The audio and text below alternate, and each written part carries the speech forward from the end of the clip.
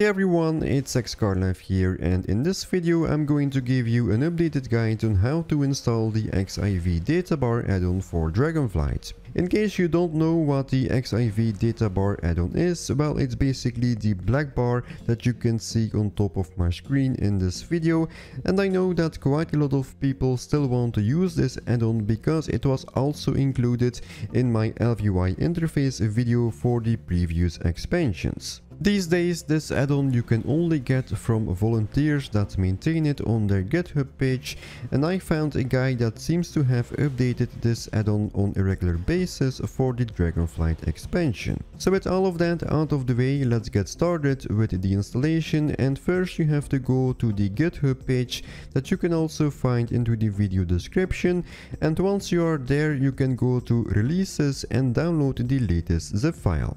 Then go to your downloads folder and drag the zip file to your desktop. Next, open up your bottle.net launcher, go to the options and select the option to show in Explorer. Now click onto the retail folder, then go to the interface folder, and as last you can open your addons folder. Now open up the zip file and drag the folder that is inside the zip file to your addons folder.